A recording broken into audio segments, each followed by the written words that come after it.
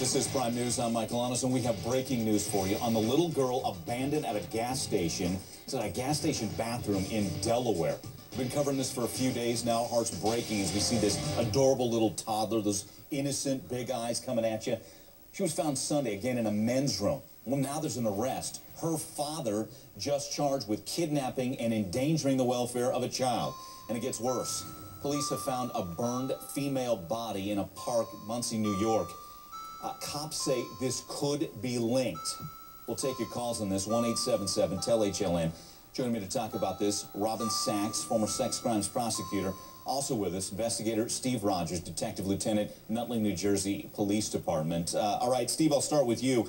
Where do you begin as an investigator on something like this? Because we were just shocked to see this cute little girl abandoned like this. How did detectives begin to trace back and connect the father here? Well, there'll be a couple of things they'll do. First, Mike, the forensics teams will go to the crime scene, if you will, where the body of the burned woman was located. And that's where they'll get a good handle on the cause of death. And soon enough, they'll find out any relatives or friends of hers. And then at that point in time, they're going to build a timeline with regards to the father. And soon, very soon, I believe they're going to connect the dots. Okay. Robin Sachs, you look at this cute little girl, and you could just see the pain on her face as we look at that picture. How do you deal with her? You want to get information. We hear she's been asking for mommy, not daddy. What do you do with that as we work through this?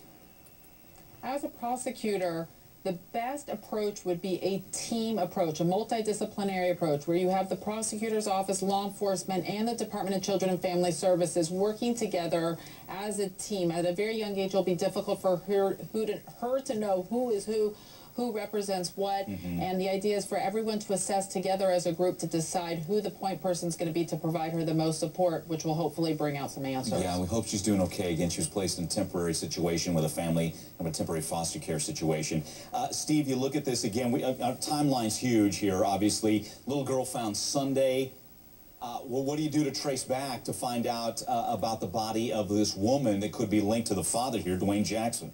Well, as soon as the forensics teams might build a timeline and estimate how long this woman has been dead, this fella that they arrested, he's going to have some quite an alibi. He's going to have to let the police know where he was during the period of time that they believe this woman was burned. Okay. Again, this is early as we're just getting this information. Robin, what do you see unfolding here? What kind of timeline do you see? I mean, a lot of people would just you conjecture that he took the little girl and may have attacked the mom here. How do you think this played out? Well, Steve brings up an excellent point from the forensic point of view, but it's also going to be about looking into the past to put some perspective.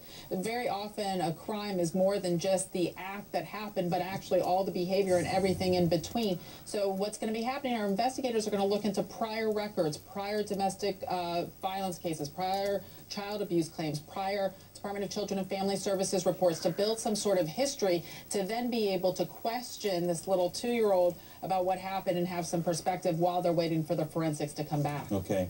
Steve, is forensics is it. It's the forensics and the little girl. That's what you have, right? Oh, that's what they have, but it's very good. And, you know, Robin brings up a good point, Mike. Burning of a body is very personal. There could be a history of violence that they may find out if indeed he's connected to the mother.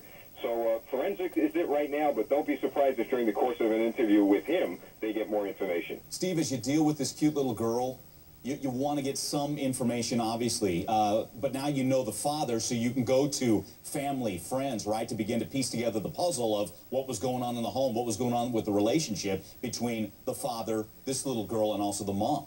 Well, that's absolutely right. Once they start interviewing the father, then his friends, then family members, there may be, if indeed he's connected to the mother or to this woman, a history of domestic violence, which is going to be very, very key in this case. Okay. And Robin, as a prosecutor, that's got to be one of your first interviews. You talked about piecing together the past, the history, criminal history, if there is one, right? That's absolutely right. That's what we call the good stuff, those prior bad acts, whether they were even charged or convicted. In many states is admissible. So just by virtue of those facts and that history existing can help corroborate or at least put some perspective in this case. And by law, that's kind of the Nicole Brown Simpson part of evidence law that we've seen where the prior bad acts come in. Okay. Again, an arrest the father of this cute little toddler. We're still trying to figure out exactly how old she is, what her name is. She's doing well in foster care. Now, this man, her father, Dwayne Jackson's been possibly linked to another incident, a burned body found in New York, little girl found in Delaware. Just getting information on this. We'll keep you posted. Steve, Robin, guys, thanks so much. And coming up, new information about breaking news we told you.